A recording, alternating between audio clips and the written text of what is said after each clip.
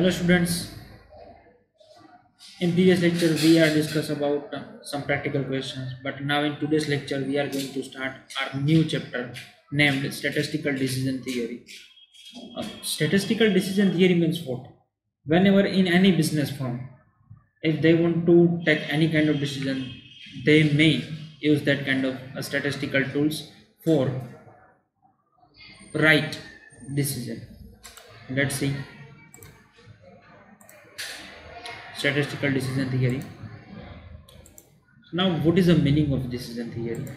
First, a set of procedure or method which is helpful to a decision maker to select a wisely the best course of actions from amongst several alternatives is called a decision theory. એક પ્રોસિજરનો એક set છે, એક method છે જે helpful થાય છે decision મેકરને to select wisely the best course of action from amongst several alternatives. એટલે ઘણા બધા અલ્ટરનેટિવ્સ છે, એમાંથી કોઈ પણ એક કયો સિલેક્ટ કરવો એના માટે બી ઘણી ડિસિઝનની અને ઘણી ટૂંકમાં થિંકિંગની જરૂર પડતી હોય છે. એના માટે જે આ ડિસિઝન થિયરીનો યુઝ થાય છે. Optimum strategy means that strategy for which the risk or loss is minimum or the profit or return is maximum. Optimum strategy એટલે કઈ વસ્તુ થશે? અહીંયા બીજી એક સ્ટ્રેટેજી એવી ડિસિઝન થિયરીની અંદર optimum strategy. This strategy means risk or loss is minimum or the profit or return is maximum. અને આ એવી સ્ટ્રેટેજી એક છે જેની અંદર રિસ્ક અને જે લોસ જે એ સૌથી મિનિમમ હશે, સૌથી ઓછો હશે, અને જે પ્રોફિટ અને જે રિટર્ન મળવાનો હશે એ કેવો હશે? મેક્સિમમ હશે. The process of selecting the optimum strategy by using statistical decision theory is known as a decision theory. Our process of selecting optimum strategy, બરોબર છે, જે ઓપ્ટિમમ સ્ટ્રેટેજી આપણે જે કરવાની છે ફાઇન્ડ, એ જ્યારે સિલેક્ટ કરવી, એની જે પ્રોસેસ જે છે સિલેક્ટ કરવાની ઓપ્ટિમમ સ્ટ્રેટેજી, એની અંદર જે સ્ટેટિસ્ટિક ડિસિઝન જે યુઝ થાય છે એને આપણે ડિસિઝન થિયરી કહીએ છીએ. સપોઝ તમારે અહીંયાથી જવું હોય ત્રિકોણ ભાગ, તો તમારી પાસે ઘણા બધા અલ્ટરનેટિવ્સ છે. First one is to take rickshaw, second to take city bus, and third go by your personal vehicle. તમે તમારા પર્સનલ વ્હીકલ થ્રુ જઈ શકો. તો યુ હેવ આ 3 different alternatives with you. In first your personal vehicle, પેટ્રોલની કિંમત છે 100 પર litre, આપણે સપોઝ ગણીને ચાલીએ 100 પર litre.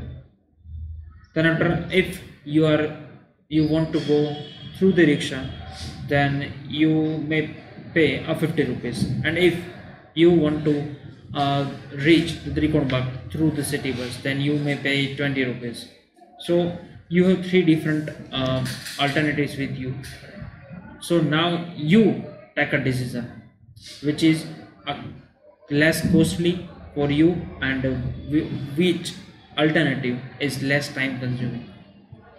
If you go with your personal vehicle, then it is moderate costly, not high, no loss, but it is more time saving. But when in rickshaw, it is little bit higher than personal vehicle.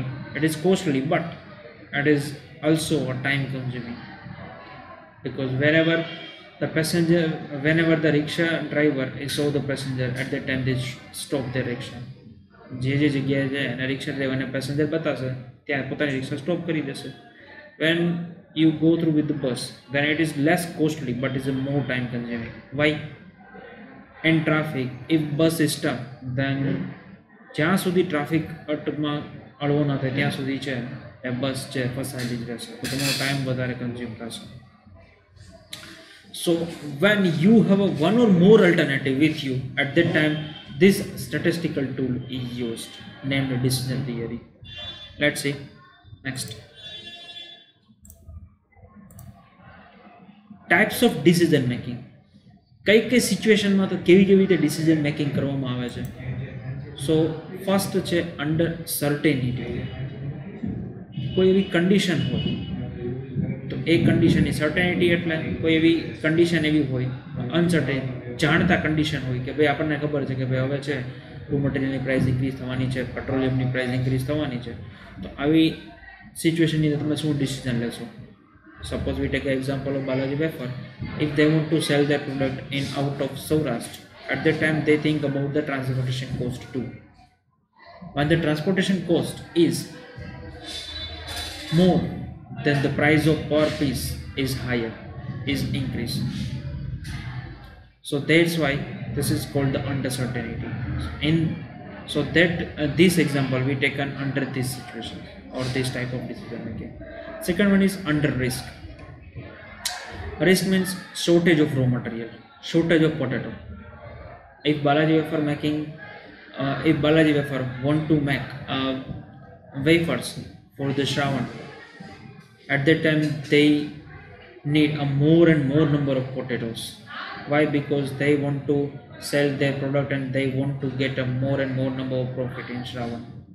Because in Saurashtra or Gujarat, many people are take a fast, and in fast many people consume the Balaji wafers.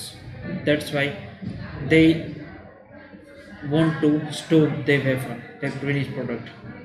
So if the potato is not enough, at that time that kind of risk is out there to shortage of raw material. Then after under uncertainty, COVID lockdown, no one can think in dream too. સપનામાં બી કોઈ વિચાર્યું નહીં હોય કે ભાઈ આવી situation આવશે, આવી રીતે લોકડાઉનનો સામનો કરવો પડશે. તો ત્યારે શું થાય કે આ સિચ્યુએશનની અંદર કંપનીને રન કેવી રીતે કરાવવી, જેટલા એમ્પ્લોય છે એને સેલેરી કેવી રીતે આપવી. તો આ બધી જ વસ્તુ જે છે એ ધ્યાનમાં લેવાની વસ્તુ થાય. તો આવી સિચ્યુએશનમાં આપણે ડિસિઝન લેવું પડે.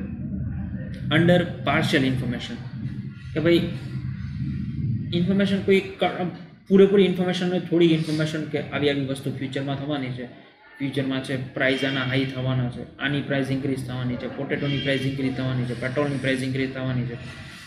તો શું થશે કે અંડર પાર્શિયલ ઇન્ફોર્મેશન, કે આવી ઇન્ફોર્મેશન હોય એમાં તમારે પર એમાં બી તમારે ડિસિઝન લેવું પડે કોઈ ડિસિઝન. નેક્સ્ટ છે under conflict.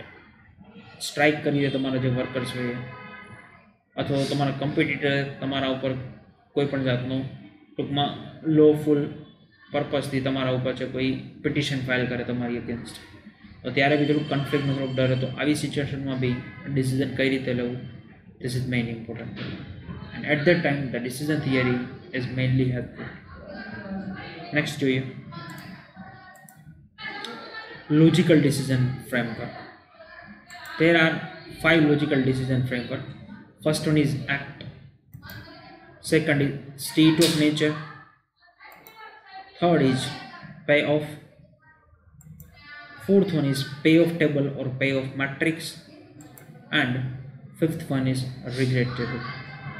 So let's understand one by one. First one is act. So act. A decision situation arises only when the decision maker has more than one course of actions open to him.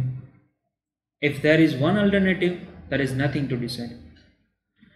Act જે છે એ ક્યારે use થશે કે when the decision maker have one or more alternative, એક અથવા એકથી વધારે alternative હશે. If you want to eat wafers, then you have one or more alternative. Which type of wafers you want to eat? Salty, spicy, crunch eggs. So many alternatives with you. So at that time you decide which type of or which flavor you want to eat. Next, this course of actions are also known as act or strategies. Hence the first step is find out the list all the available alternatives. હવે act જે છે કોઈ પણ વસ્તુ સામે તમારે act કરવો હોય તો સૌથી પહેલાં તમારી પાસે છે એના અલ્ટરનેટિવ્સ હોવા જોઈએ. કેટલા અલ્ટરનેટિવ તમારી પાસે છે, કયા ટાઈપના અલ્ટરનેટિવ તમારી પાસે છે, કેવી રીતે તમે એના ઉપર એક્ટ કરશો. તો બધી જ વસ્તુ છે ડિસિઝન મેકિંગની અંદર છે સૌથી પહેલાં જોવામાં આવતી હોય છે. કોઈ બી તમે કંપનીનું એક્ઝામ્પલ લઈ લો, એ સૌથી પહેલાં એના અલ્ટરનેટિવ્સ પહેલાં એ ફાઇન્ડ કરશે કોઈ પણ સિચ્યુએશનની અંદર. પેટ્રોલના પ્રાઇસ ઇન્ક્રીઝ થયા તો બાલાજી વેફર્સે ડિસિઝન શું લીધું કે ભાઈ આઉટ ઓફ સૌરાષ્ટ્ર બી આપણે છે આપણી એક બ્રાન્ચ ઓપન કરી દઈએ, જેના થ્રુ આપણા આખા ગુજરાતનું જે રિજિયન જે રહ્યું આખા આપણે કવરઅપ કરી શકીએ અને એમપી છે રાજસ્થાનમાં બી આપણે આપણી પ્રોડક્ટને સેલ કરી શકીએ.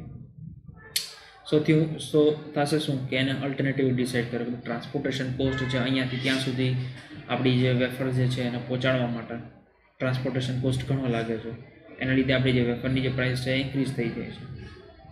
So that's why they decided to open another branch and you see that જ્યારે નાના હશો ત્યારે 5 રૂપિયાની વેફર આપણને મળતી હશે, અત્યારે એવી 5 રૂપિયાની વેફર મળે છે, પણ બાકી બધી તમે જોશો તો 10 રૂપીસ, 20 રૂપીસ, 15 રૂપીસ.